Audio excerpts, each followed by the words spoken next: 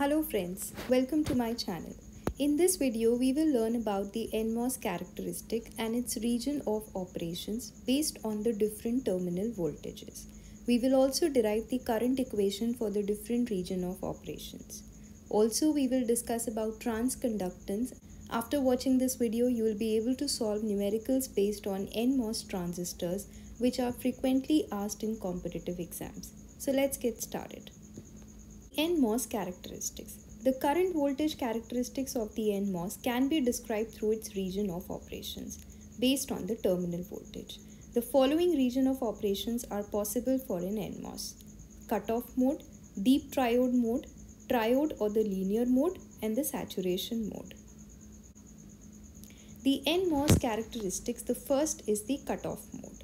In this mode, the voltage, that is VGS, is less than the threshold voltage. So there is no channel created and hence there is no conduction of current. Thus, the drain current ID is equal to 0 in the case of the cutoff mode.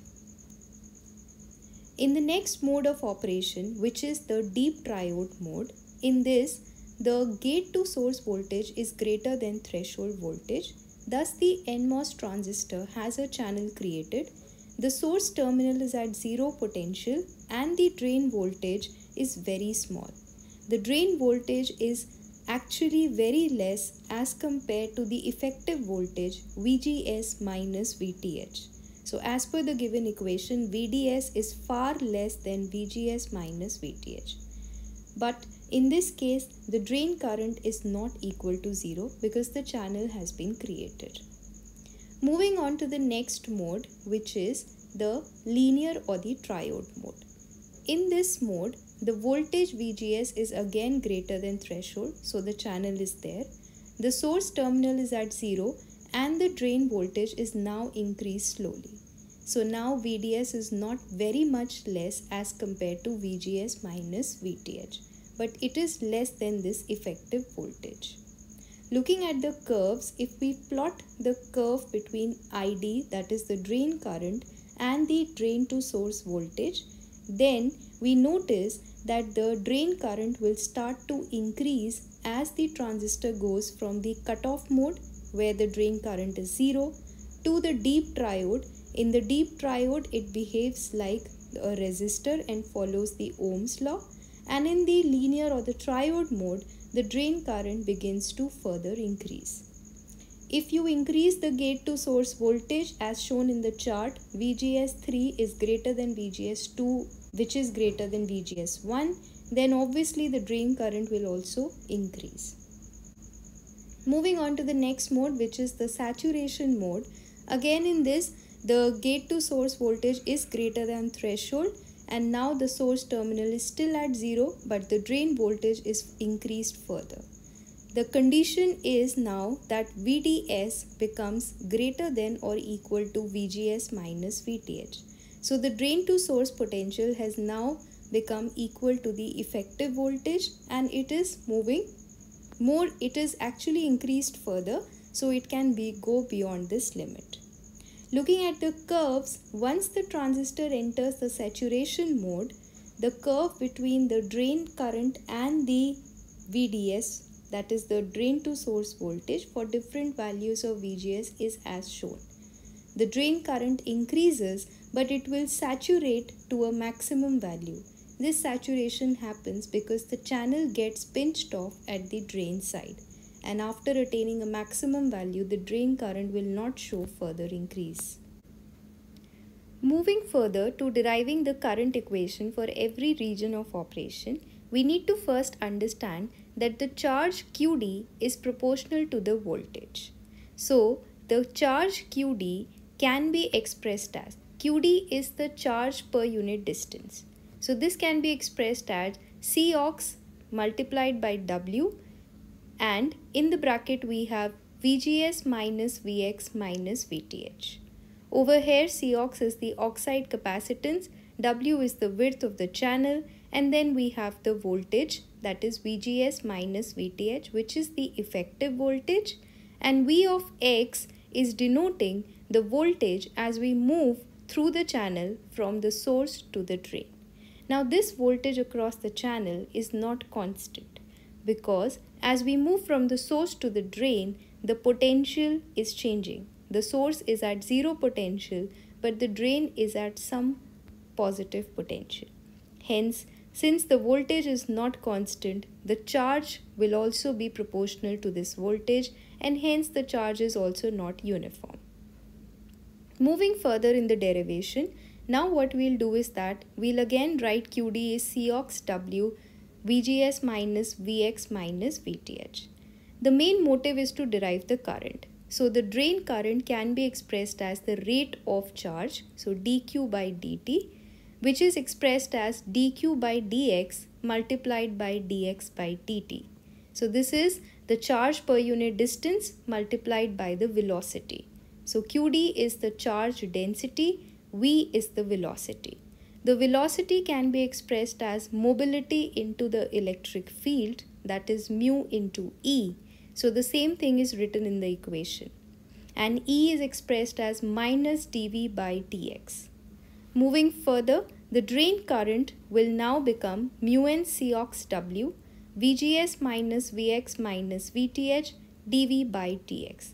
Now this equation is integrated, and the limits of the integration are the distance is dx is from 0 to L, where L is the length of the channel, and moving across this distance we know that the voltage is from 0 to VDS. VDS is the drain to source voltage. So we need to integrate this, and once this integration is done, then you will observe that you will be able to get the drain current equation. Integrating this will lead to IDL is equal to mu n Cox W VGS dot VDS minus VDS square by 2 minus VTH dot VDS. Finally, solving it and minimizing will lead you to the equation of the drain current in the linear mode. Coming up to the next point is the equation in the deep triode mode. For the deep triode mode, the VDS voltage is very much less as compared to VGS minus VTH. So in the equation, VDS square by 2 can be neglected. So ID is equal to mu n Cox W by L VGS minus VTH dot VDS. And this equation basically denotes that the NMOS transistor behaves like a resistor, and it is following the Ohm's law.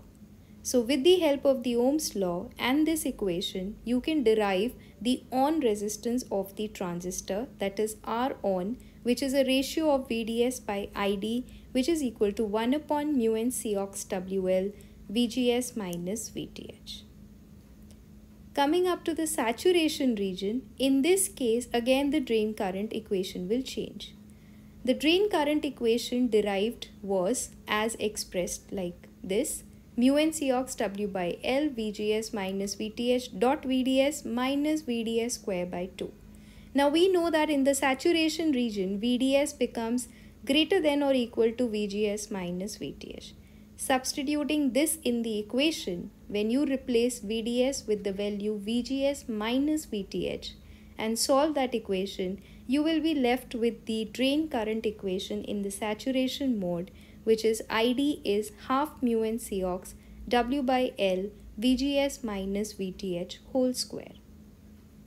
So we get to know that the current equation will be different as per the mode of operation. When the transistor is in the cutoff mode, the drain current is 0.